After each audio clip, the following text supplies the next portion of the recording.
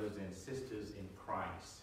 This is the day the Lord has made, and we will rejoice and be glad within it. My name is Pastor Daryl A. Jackson, the pastor of the St. John's Missionary Baptist Church. And I'm coming this afternoon to give you some words of encouragement. But first and foremost, let us acknowledge God and go to Him in a moment of prayer. Gracious Lord, our Heavenly Father, God is again that I'm calling upon thy holy and righteous name. And Father, without you, there's nothing we can do. And today, Father, I'm coming to you today on behalf of what's going on in the world. We are being attacked by this coronavirus.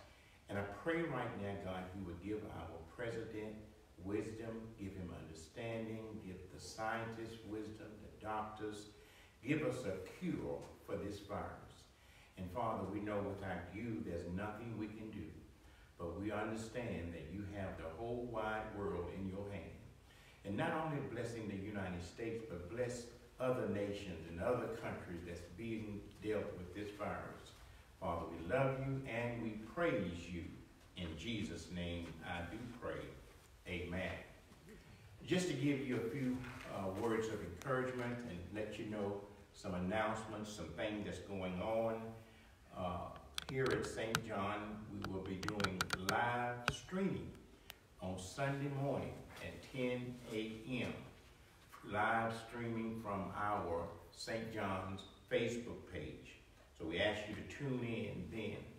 Also, on Sunday morning at 10:45, we will have online conference call for Sunday school. And on Tuesday night at 7 p.m., we will also have a conference call for our Sunday school on Tuesday at 7 p.m. Now, this is the number you have to dial into in order to check into it. And that is 1-848-220-3300. And the excess line is 509-9178. That you can connect into our Sunday school on Tuesday and our Sunday school on Sunday morning. Also, St. John, you know about the gleaners that we have out there. Those gleaners can be turned in on Sunday morning, doing along with your tithes and your offering. But right now, we are doing church a little bit different. We're streaming it, but God is still making a way for His word to get out. And I pray for all other churches that are going through the same thing that's happening around the world. But one thing I do know, God's word will come through. And we thank Him for what He's doing and thank Him for what you are doing. And I pray that each and every one of us keep your hands washed, keep your face clean, and watch out for this virus. Because what God gives us, He gives us wisdom.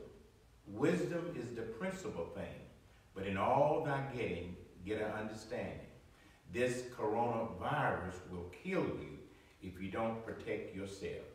This is my words of encouragement and looking forward to be for you to hear from us on Sunday morning on our Facebook page. We will be live streaming.